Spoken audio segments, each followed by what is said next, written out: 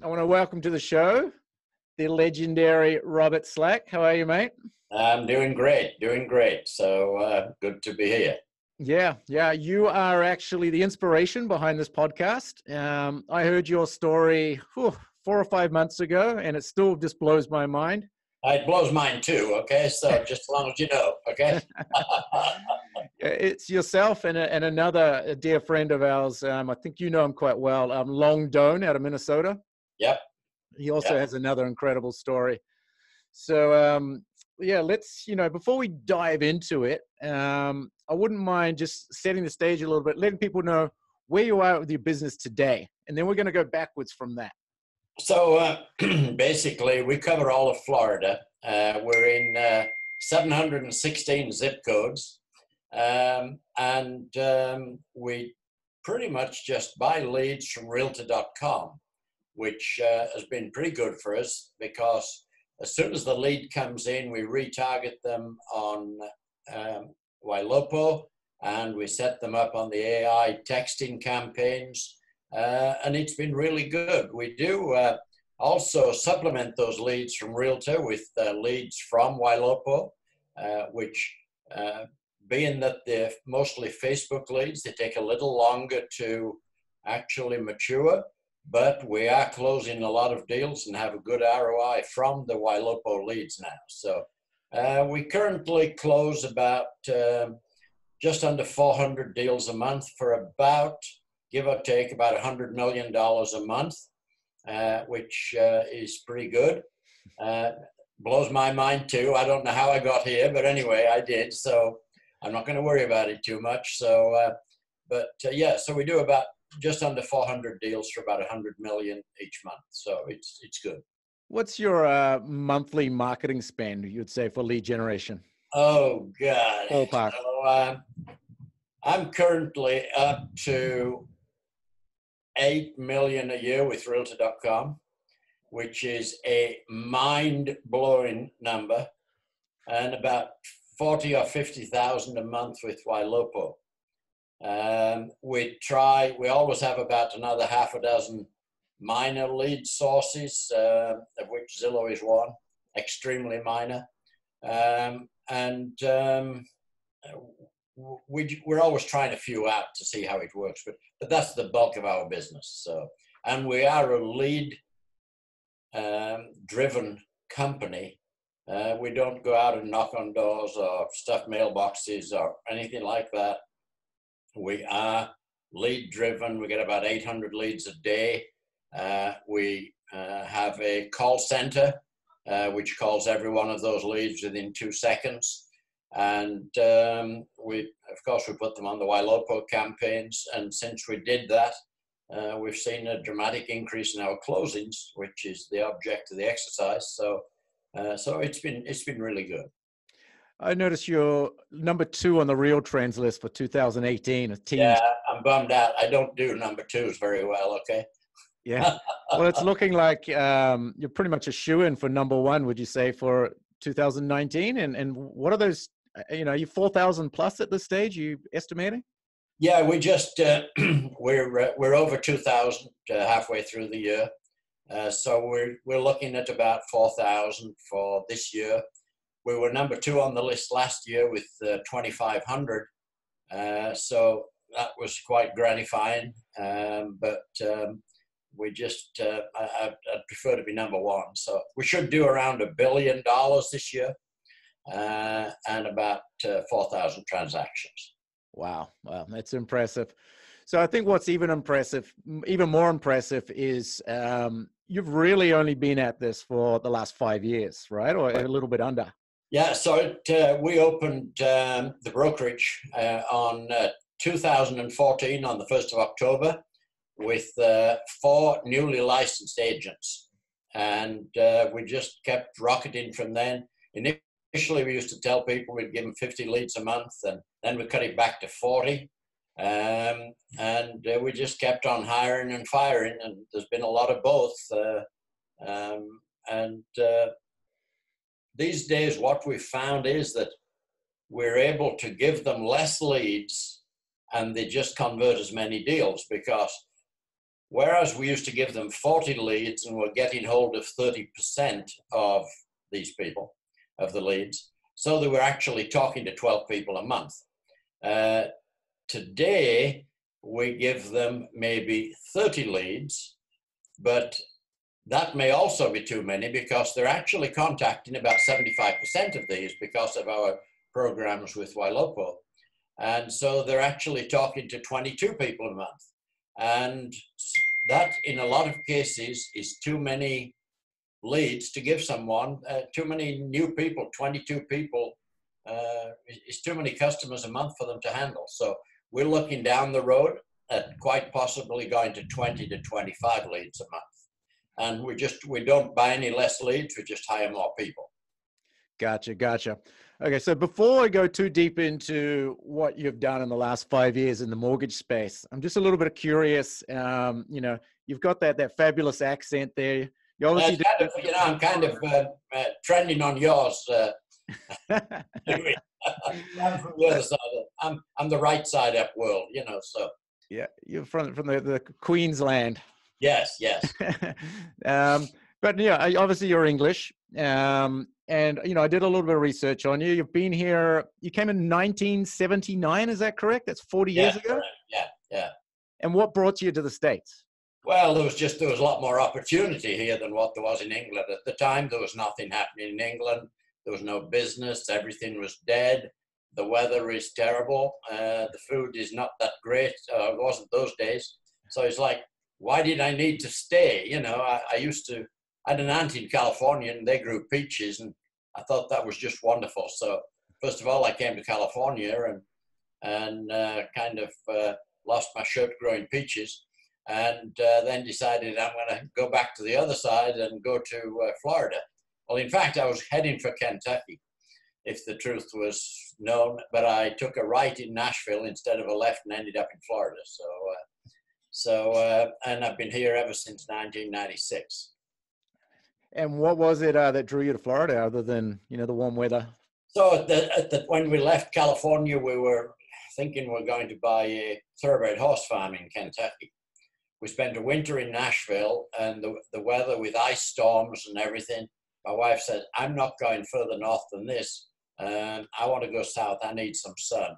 So we discovered that they also had horse farms in Florida. So it's like, let's go to Florida, and we came down for a weekend, took a look, found a farm we liked, and a month later we're living on it. So it was good.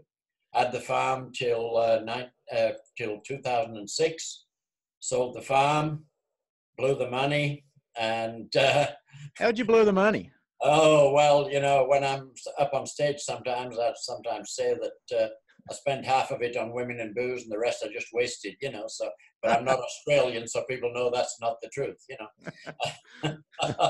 Just bad investments in 08, 09 and whatever, and pretty much blew it all. So as the story goes, I ended up selling used cars, which absolutely is not fun at any stage of your life, particularly if you're 65 years old. So that's where I was in 2013, 12 and 13. So not fun. Wow. So you're selling used cars, you're 65, you're in Florida. The wife's still with you. Yep. She stuck through there through thick and thin. Yeah. Yep. And, she actually hung around to see what was going to happen next, so. Yeah. And did you have any idea? What was your game plan? I mean, were you just trying to wing it? The game plan was this, Aaron, that I was so depressed selling used cars that one night I sat down with a sheet of paper at the kitchen table and tried to figure out what I could do in my old age that other than sell used cars that would provide me enough money to buy groceries. And so real estate came to the top. So I applied for a real estate license online for like $79. So I couldn't afford to fail it. So we got through the first time. The only thing was that in my research, I'd forgot to dig out that you had to join the MLS, which was about $1,000. And the broker that I had my license with wouldn't front me the money for the MLS. So it took me about 6 months to join the MLS. And then I joined the MLS and it's, well, so where do I get customers from? And it kind of, I didn't do anything for about 6 months. So then one day I'm home and the phone rings and it's salesman from Zillow. And yeah, Robert, I got all these leads in this zip code 34476, and you could have them for $168 a month. You could be selling real estate tomorrow. I thought, my God, that sounds good. But the only thing is, I don't have $168 in the bank. But the saving grace was my wife was gone, but a credit card was home. And so I'm going to do this. I'll just put it on a credit card. She'll never know. Okay, so I jumped in with Zillow, and to be honest, those days it was really good, and Zillow was very good. And true to his word, I got a ton of leads. I chased after them as though they were going to be the last lead I ever got. And pretty quickly I had 3 or 4 pending. And I thought, this is a breeze, you know. And so, but true to form, the salesman called back about a month later and so, how's it going? I said, hey, it's going really well. Well, I just happen to have the zip code next to it. I got 25% of that available, and you could have that for $180 a month. Why not? Okay, same credit card. Let's go. So, cut a long story short, fairly quickly, I was getting more leads than I could handle, so I needed a team. I went from doing nothing to having a team in about 6 months. And my team was all brand new agents. And but anyway, we instituted what we called experiential training. You got training through the experience of showing homes. So I'm going to send you out, you're going to sell homes, be they single wides or whatever. So you're going to learn as you go along. And that's how we got started. And 14th of October, 1st of October 2014, opened the brokerage because the one I was with was nickel and diming me to death. So we cranked it up. Started advertising for agents. I advertised everywhere that was cheap, Craigslist, whatever. And if you had a tank of gas and a real estate license, you were pretty much guaranteed a job, you know. So, and the only bad thing was at the end of the first year, I had about 40 agents, but I figured I needed to get rid of about 35 of them. And because they weren't closing the leads well enough. It's when you're taking agents and you're not too picky, then you kind of end up with some people that are not working the leads. So, did you ever have any coaching or have a mentor or anyone through all of this, or are you pretty much trying to figure it all out by yourself? I mean, so I never had a mentor. I'd been going to a school for about the previous 50 years, the School of Hard Knocks. And so I just couldn't afford to screw up, you know, because I didn't have if I didn't sell any real estate, I couldn't pay Zillow, and I knew they'd cut me off. So we just had to get it done. We learned what worked. And one thing we started off with Follow Up Boss when we first started as a CRM. We still have it today. And speed to lead was our mantra. And in those days, nobody else cared. You know, they were buying Zillow leads, and if they called back within 3 or 4 days, that was fine. With us, it always had to be quick. And so in no time, we were starting to sell quite a few homes. And I think we sold like, in our first full year, we did like 250, which for us was a lot of homes. So we just kept going from there, and pretty much the same principles. We give our people a good share of leads. We treat our agents fairly and treat our clients fairly, and just kept rolling. So it sounds like your strategy today isn't really that much different, other than you've added all the technology for the remarketing and stuff, than what you were doing in the past. Is that correct? No, it's just gone from 2 zip codes. So the interesting thing was, because I never worked for any of the big franchises, so I never got indoctrinated with their way of doing business. You know, I'm not going to knock on doors and, you know, stand in the supermarket and give my card out, or stuff mailboxes, or call expireds, or call FSBOs, or whatever. We've never done that. We'll sell 4,000 homes this year and not one of them will be from calling an expired or a FISBO or handing our cards out or whatever. We've been just a lead-driven business. And so I never got the idea that I was working my farm. And so my farm was Florida. And that's where I had a license that covered all of Florida. Why wouldn't I work all of it? And so I used to go wherever the zip codes were the right price and available, and I could get agents to work them. And 120 days after we opened the brokerage, I was buying some zip codes in Fort Lauderdale because I found 2 agents down there that wanted to work for me. And I was buying zip codes in Fort Lauderdale then. So now we've got zip codes all the way from Pensacola to Key West, which is about the same distance as New York to Detroit. So it's a long state, is Florida, and it seems to go very well. And we've learned that the absolute best zip codes for online leads are 200 to 400, 200,000 to 400,000. The very high end are much trickier. The very low end, there is not enough people that want to work them. So those are the zip codes that we like. Was there ever a stage where you felt like, oh shit, you know, I may be losing control of all this. I've got to potentially, you know, things are going sideways, or was it just smaller bumps along the road and you're always able to overcome them? Well, I started on Zillow, and about a year and a half into that, I was really struggling to pay my Zillow. And I just about thought I'm going to lose it all because I was not generating enough money. They'd had they'd merged with Trulia, so a third of my spend was going to Trulia, so I had to increase it by 50% just to get as many leads. Then they went to market-based pricing, so they called it, which really wasn't. But anyway, it was just a way that the leads doubled again, and so I wasn't getting enough income to pay my outgoings, and I just about blew it. And so I got a call from, I happened to be, they did a story on me in Inman, and you're probably familiar with Kevin Markarian, so the same story, they used Kevin because he was processing realtor leads and I was doing Zillow leads. So I picked the phone up and called Kevin and we had a chat. So he introduced me to realtor.com, and I dropped Zillow, and because I was getting twice as many leads for the money on realtor.com.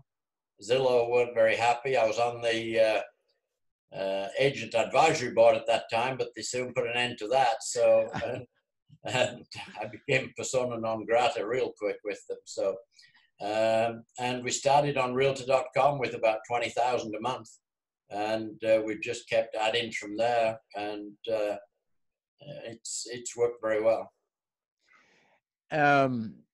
So what's one piece of advice, you know, that you would give to your audience, that you've sort of learnt over the last few years based on the way that the market is today?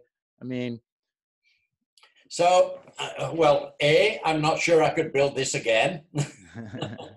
However, I do think online leads are still the way to go. However, do not buy online leads and then bitch and moan because you're not closing them if you don't have the systems in place to handle them. That's like buying a Mercedes and not having the money for gas. Okay?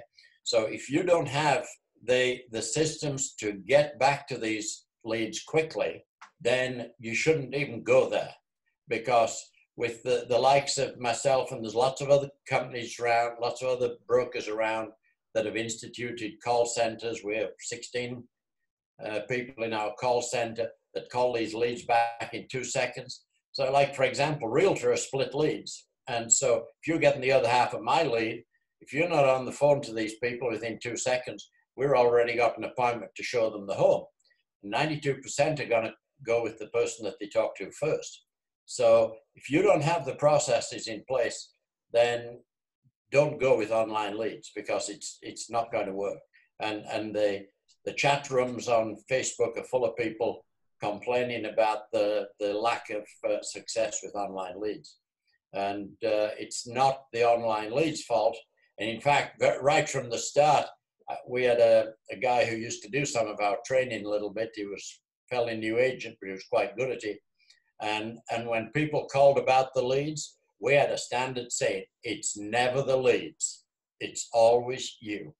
And it's the fact that you're not engaging with the client, or you can't engage with the client because they've already engaged with somebody else and they beat you to it, that's the issue. So it's definitely speed to lead more than ever. Gotcha. So we've seen realtor.com, Zillow, a few of the portals change their business models fairly significantly in the last 12 months. I know you haven't been horribly affected as of this point in time, but how do you see, the next 12 months panning out, and what are you doing to pivot for that? So I'm not pivoting at all. We just keep buying more, because realistically, we spend so much money with realtor.com these days that I think they'd be hard pressed to cut our lead supply off and give it to somebody that they don't know whether they're going to convert or not. And I think that it's a generally accepted fact that OpCity hasn't been such a roaring success for them that they're going to take everybody's leads and give them to OpCity. So I think I've just never believed that I was going to lose the leads. So even a year ago, when they announced that they'd bought OpCity, I never lost a minute's sleep about it. Maybe my partner did, and I should I haven't mentioned my partner, but because without him, I wouldn't have grown to the size I am now. So about 2.5 years ago, I told you I bought leads all over the States. I bought leads down in Orlando, and there was this smart young man down there called Dan Walters, and he was in the Dr. Phillips area, and I thought, wow, they got $300,000 homes, and I live in a zip code where the average price is 100, and the leads are only $27. I should be selling homes down there. I can be on the freeway. I can be there in an hour.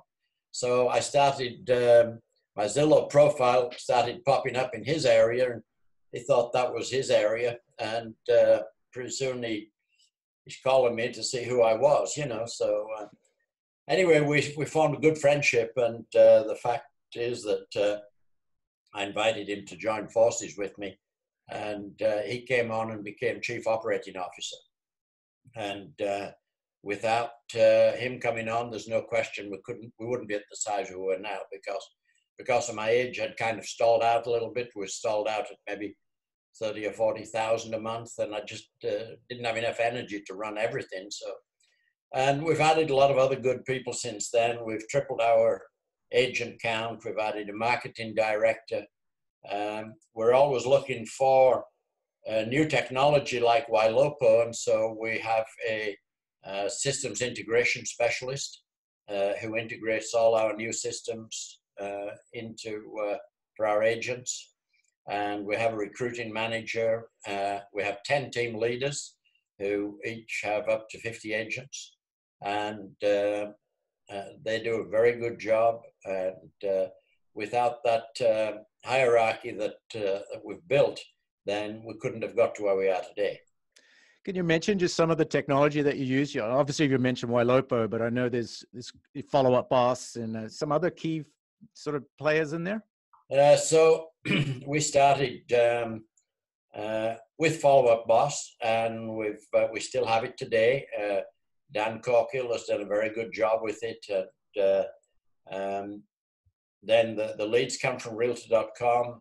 They go simultaneously out to Ylopo for the retargeting. We also use a company called Squad Voice, which gets hold of our leads that we have not been able to make contact with.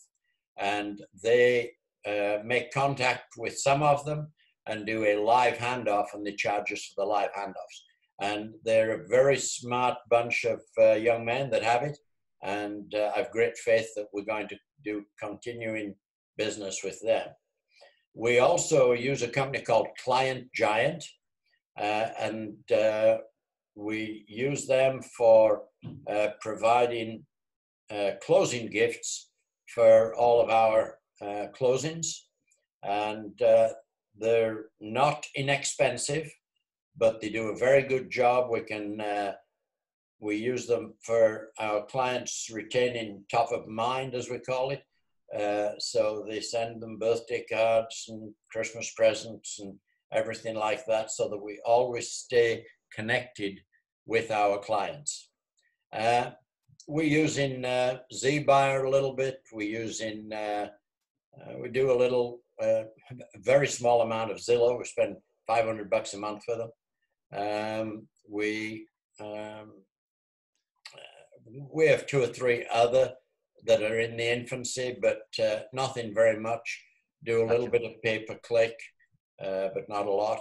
And that's about it, really. Gotcha. So, I mean, you've come a long way in the last 5 years. What's the end game look like for you? I mean, what are you picturing here? I mean, so the end game has changed somewhat, because we were approached by one of the national chains not long ago, and he pretty much told us, well, nobody's going to buy you because it would cost too much. You've kind of got too big, because nobody wants to buy a company that's doing $1 billion a year. And so the end game is kind of still out there somewhere. I'm not sure there is one. My daughter, who is 31, is involved in the business. Dan Walters, who is 20 odd years younger than I am, so he enjoys the business. We have 2 title companies. We have a mortgage company.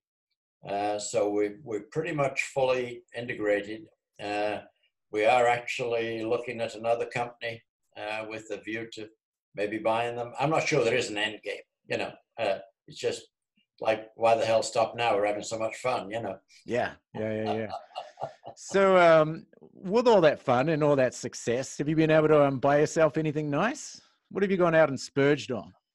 So, well, I don't call it splurging. Well, I do drive a nice car every day. I have a 4-door Maserati Quattroporte, which is my daily driver.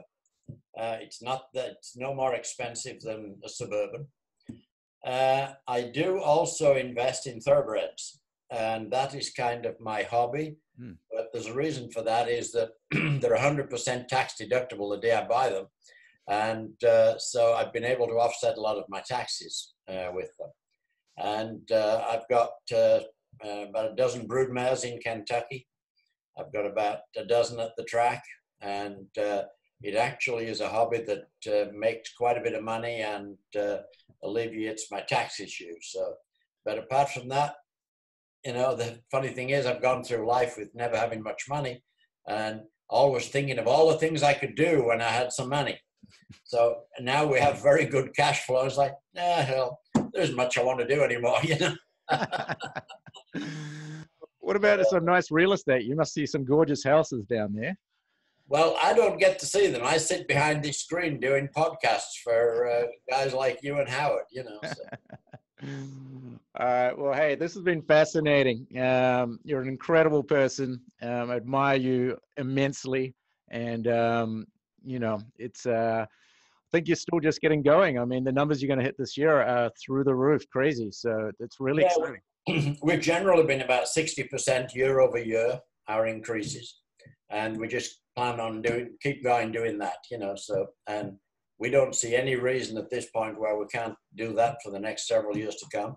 Of course, we can't do it without guys like you and Howard bringing up this, and G, because G does a wonderful job.